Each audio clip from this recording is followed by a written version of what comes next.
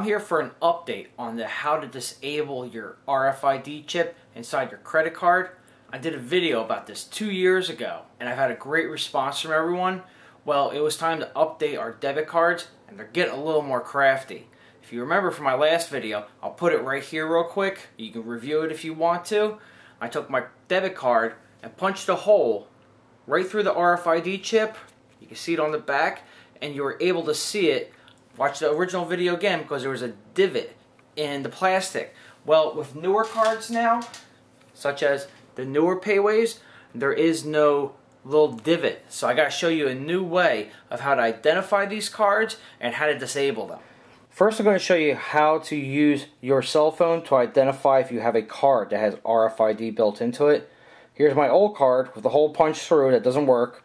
And here's two new bank cards. One that does not have RFID and one that does. So we're going to use our cell phone, a Samsung Galaxy S3, and a program called Electronic Pickpocket RFID.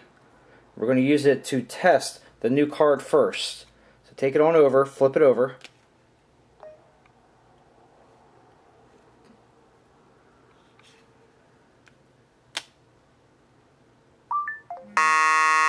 There you go. Picked up the information.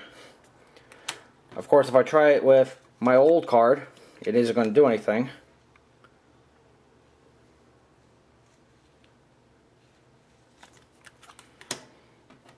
And the other new card that doesn't have the PayWave is not going to do anything. But if I use the new card again, let's clear the screen again.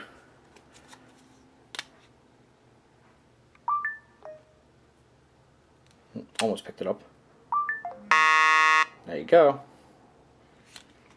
So we have to disable this card. Okay, yes, we're in the bathroom because I need a dark spot for this to work correctly.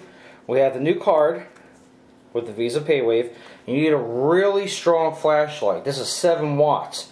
What we're going to do is we're going to flash the light through the card itself with the light on, right around this area on PNC cards, but you can use this to identify any other bank card. Let me shut off the light real quick.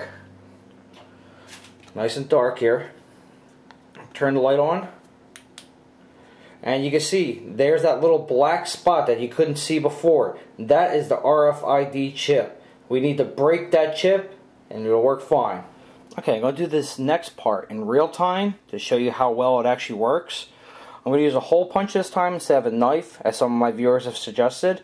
We're going to test the card one more time, punch it, and then test it again to make sure it doesn't work.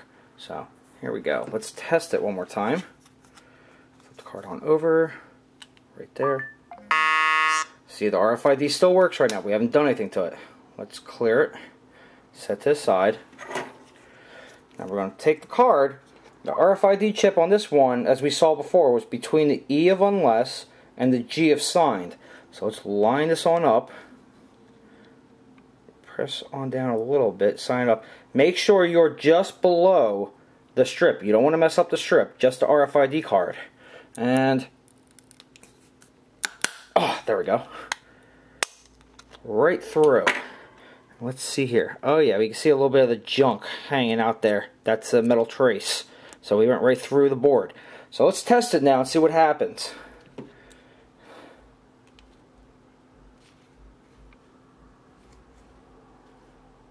Absolutely nothing. It's not picking it up anymore. That disabled the RFID chip. And the strip is still good. You want even more proof that it worked?